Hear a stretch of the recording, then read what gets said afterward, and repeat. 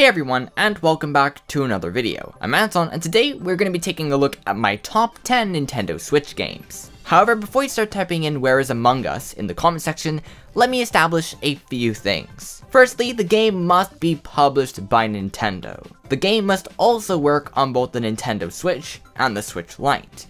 And finally, the game must not be free to play. This list was very challenging to create, so I will have an honorable mention section for games that were very close but didn't quite make the list. Anyways, before we get started with the video, don't forget to hit the subscribe button to see future videos coming your way, and let's get started.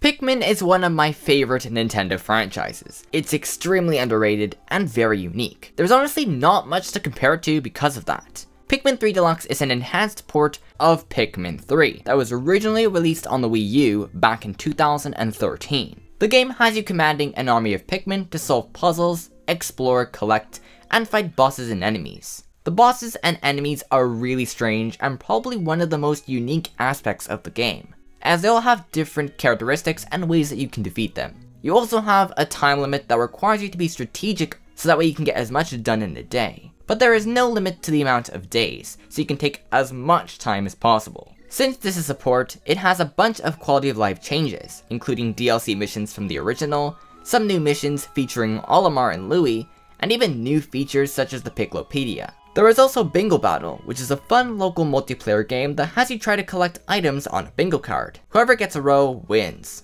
Pikmin 3 Deluxe also has a demo available on the Nintendo eShop, so I deeply recommend trying it out if you're interested. Overall, Pikmin 3 Deluxe gets the 10th spot on the list.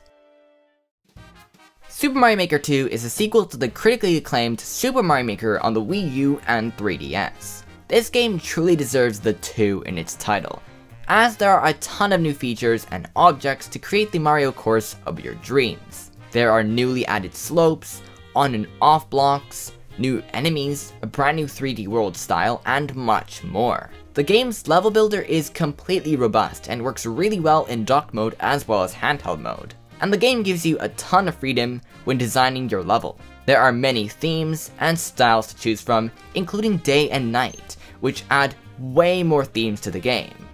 Once you're satisfied with your level, you can then upload it online for other players to play. And by connecting to the internet, you can play other players' levels. The game also has multiplayer modes too, including the ability to play with your friends, both locally and online. Multiplayer might be better depending on how good your Wi-Fi is and who you are connected to, but in my case it works decently well, but sometimes it can look like a slideshow. And the game has had multiple large updates that have introduced new features, such as brand new bosses, power-ups like Link, modes like Ninja Speedrun, and even a world map builder which allows you to string your levels together to create your very own Mario game, that can even be uploaded online. If you love 2D Mario and want an infinite amount of it, then this is the game for you. So overall, that's why Super Mario Maker 2 gets the 9th spot. During 2020, what game could have been better to come out at the right time other than Animal Crossing New Horizons? After a few spin-offs including the mess that was Amiibo Festival, this game brought the series back to its roots. This is the most accessible entry in the series by far, and the best looking one. Animal Crossing New Horizons is a time simulation that sees you living on an island that you get to help build from the ground up. You are able to craft items and tools using materials that you find. You can fish, catch bugs, dive for collectibles, and even dig up fossils to donate to your museum. And tools have durability, so you have to be mindful about that. But overall, you get lots of freedom, such as the ability to pick the locations of shops, facilities, and even homes, and you are able to relocate them afterwards too. And you have the ability to create inclines and bridges to further customize your island. And you also have the ability to decorate your island and even create your own patterns, which can be used for many purposes such as custom clothing, items, and even floor patterns. You can also invest in turnips, which is a great way to get a large amount of bells very quickly. This game can get you sucked in for hours, and playing with friends is easily the best part of this game, as you can join their islands and vice versa. And after a ton of free updates, there is a lot more to do, buy, craft, and collect. And that's why Animal Crossing New Horizons gets the 8th spot on the list. Mario Kart 8 Deluxe is the Wii U game back and better than ever. This Mario Kart game is quite possibly the best Mario Kart experience to date.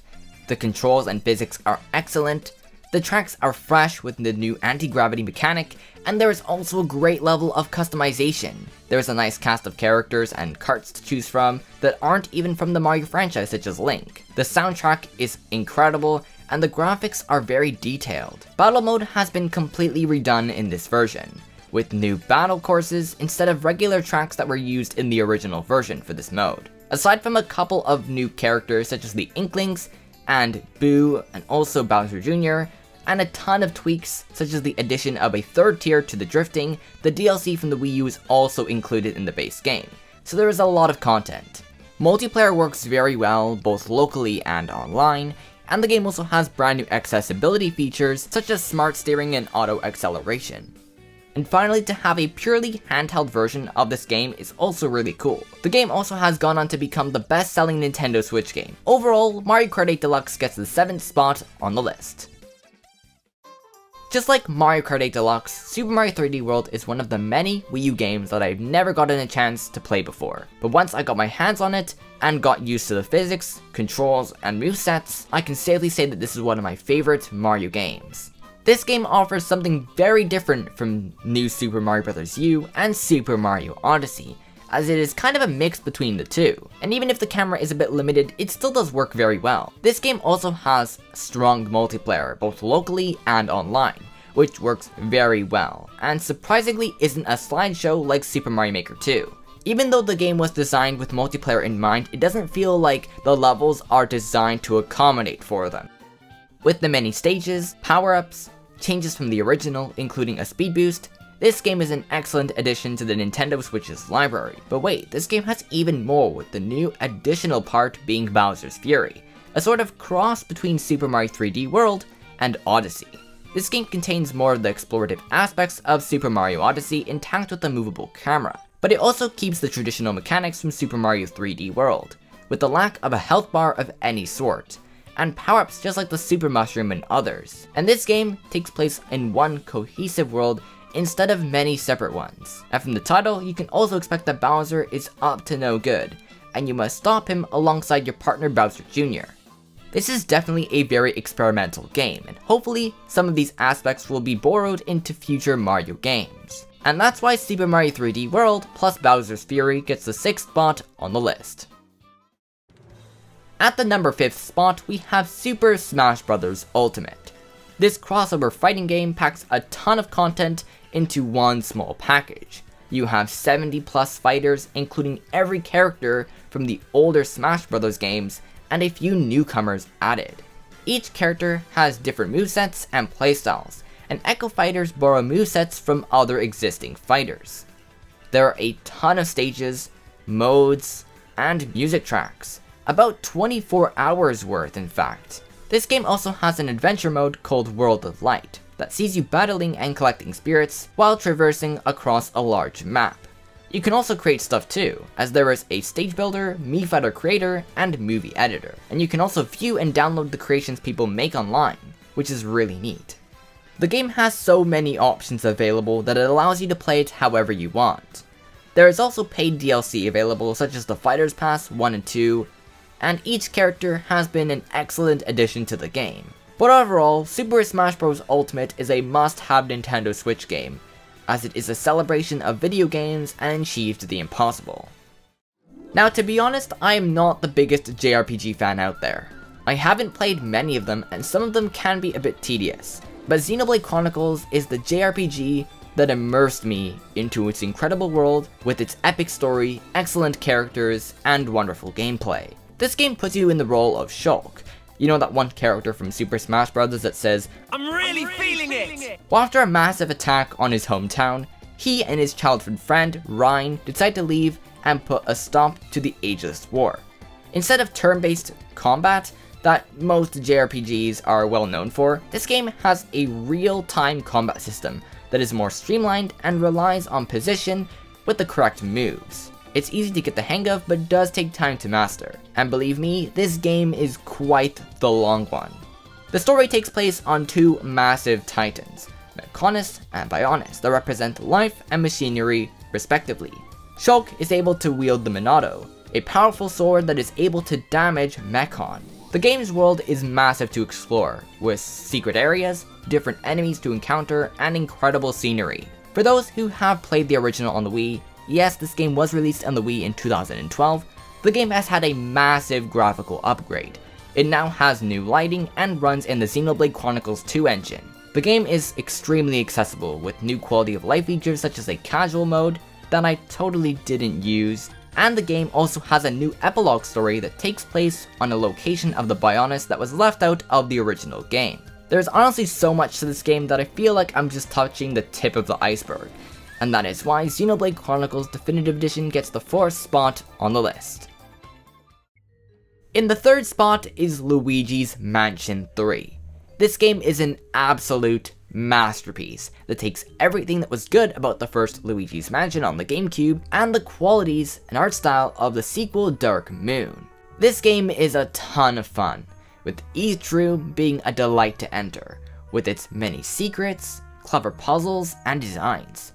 There are a ton of new concepts introduced into the Luigi's Mansion series that feel right at home. The big new addition is Luigi, which is your second playable character. You are able to switch between them at a press of a button, which can help with puzzle solving. And in co-op mode, the other player gets to play as Luigi. The game also has a ton of extra content, including Scarescraper, an online mode which you have to cooperate with 4 other players to try to complete the task in a certain time limit. Each floor is randomly generated, and co-op is supported too. And you also have Scream Park, which is a Mario Party-like mode that is fun for the whole family, allowing for 8 players. The game also has DLC available, which has added some new extras to the gallery, new minigames for the Scream Park mode that have different themes, and new Scarescraper themes also that are really cool. And of course, if you are the completionist type and want a whole lot more to do, there are achievements and collectibles. The graphics, animations, and music are incredible and extremely polished, and it's overall a complete package. I 100% recommend this game, and that's why it has the 3rd spot on the list. Super Mario Odyssey is a return to the classic style of Mario games that were established in Super Mario 64 and Sunshine. This game encourages exploration, puzzle solving, and platforming. The goal of the game is to collect Power Moons, a power source that will allow you to journey to farther kingdoms and progress throughout the game. At first glance, the story of the game might seem like any other Mario game. Bowser kidnaps Princess Peach and Mario must go rescue her and defeat Bowser. But in Super Mario Odyssey, things play out a bit differently, as Bowser is planning a wedding to marry Princess Peach. And there are many different scenarios that change up the formula significantly. And you'll realize that as soon as the beginning of the game starts. The signature new mechanic is Cappy, Mario's classic hat, but now alive. You can throw Cappy to interact with the world, and when timed right, you can also jump on it, which adds a whole nother layer to the game, and allows you to get to areas that you normally wouldn't be able to get to. In addition, Mario also has an expanded moveset, and improved physics that have been perfected. But that's not all, because Cappy can also allow Mario to take control and capture many different creatures and characters. This allows for some cool gameplay ideas and mechanics. The bosses and characters are all very unique, especially the new Broodals, and Pauline even returns after many years as the New Donk City Mayor.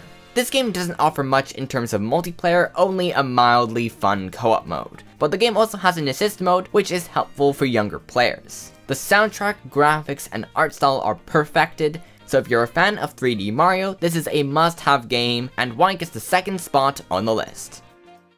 So before we get to our final game, let's take a look at 5 honorable mentions that were very close to making the list but weren't quite.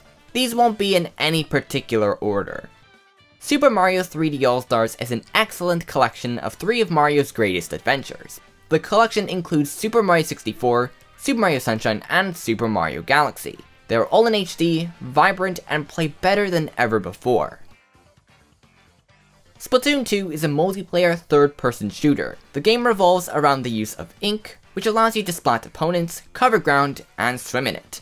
It's a really fun game and awesome to play with friends online, but you will need a Nintendo Switch Online membership to fully enjoy it. Xenoblade Chronicles 2 is the sequel to Xenoblade Chronicles. Who would have guessed? Even if it may not be as superior, it's a great sequel with some stunning locations, excellent characters, and a fantastic story. Paper Mario: The Origami King is a huge improvement from the recent Paper Mario games, Sticker Star and Color Splash. It has a fun cast of characters, a decent plot, and a beautifully crafted world to explore. The battle system might not be the game's biggest strength, but I did find it enjoyable to say the least. It might not be the best Paper Mario game, but I do think it's a worthy entry in the series, and a game that you should try.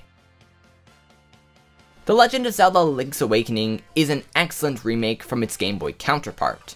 The gameplay and world have been carefully preserved, allowing for a similar experience with better visuals, music, and accessibility. So if you've always wanted to play the original or want to have the same experience all over again, then this is a game that I definitely recommend. And that concludes the honorable mentions.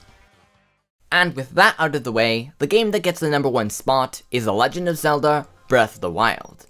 This game leaves most of the tropes of past Zelda games behind, but it totally reinvents the gameplay and feel. Link has a brand new amazing design, and there are new concepts and brand new ancient technology that the game revolves around. This game is a masterpiece of puzzle solving, story, and exploration. The open world non-linear structure is very unique, because you can go literally anywhere you see in the distance. You can climb any mountain and mostly any building. And you can journey to wherever you want and do whatever you want and see whatever you want in this massive sandbox, as it's very accessible and gives you a lot of freedom. You can also play the game at your own pace, and the game will never annoy you to do so. There are side quests and also an adventure log to organize your accomplishments. There are shrines to solve all over the place, which are pretty much like dungeons, and then when completing them, they will award you with spirit orbs that you can upgrade your health and stamina. You collect many different items, including weapons, tools, and food, and you can create your own food dishes too. However, you are unable to craft any weapons. This makes it so you have to look for weapons all over the world and decide which one is better than the other. Although weapons do have durability, so you have to be careful. You also have special abilities provided by your Sheikah Slate, a device that you can use to solve puzzles and even defeat enemies. The cel-shaded art style is stunning, as it takes inspiration from the Wind Waker and Skyward Sword. But overall, this game is a masterpiece, and it's definitely a must-have Nintendo Switch game, as it works very well in handheld and docked. I'm always finding new things every time I play the game, and there's just so much to do, and for that, it's 100% worth the price, and puts other games to shame. Anyways, that's about it for the video. I hope you guys did enjoy it, and of course if you did, make sure to hit the subscribe button and leave a like, as more videos are heading your way. We're almost at 10,000 subscribers, which is also pretty cool, and I will see you all in the next one.